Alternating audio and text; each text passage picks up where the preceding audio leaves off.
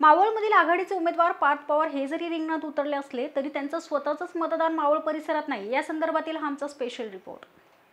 मावळ लोकसभेसाठी आज मावळमध्ये नागरिकांनी मतदानाचा हक्क बजावलाय। नागरिकांनी यावेळी मोठ्या प्रमाणात घराबाहेर पडून मतदान केले।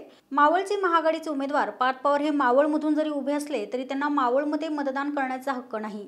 पार्थ पवार यांचे मतदान बारामती शहरात आहे, त्यामुळे आज मावळमध्ये त्यांनी फक्त आढावा घेतला आणि मावळमध्ये भरघोस मताधिक्य मिळवून जिंकेल असा विश्वास त्यांनी व्यक्त केलाय।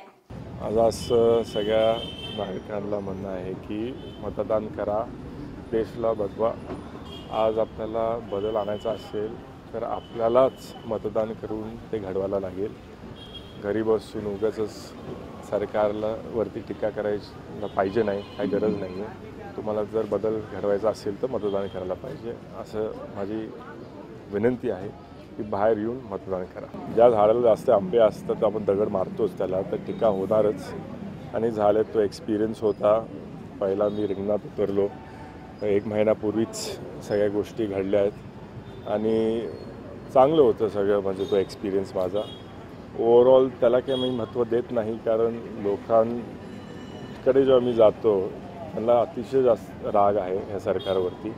आणि ज्या पद्धतीने हवा बदलली आहे, मला एकदम आनंद होतो आहे की महागठबंधन येणं आणि त्याच्यावरती मी एवढंच सांगतो की मी रिलॅक्स नाही आहे, पण मी कॉन्फिडंट आहे की सगळंच आपल्या बाजूने येईल, तेवढंच।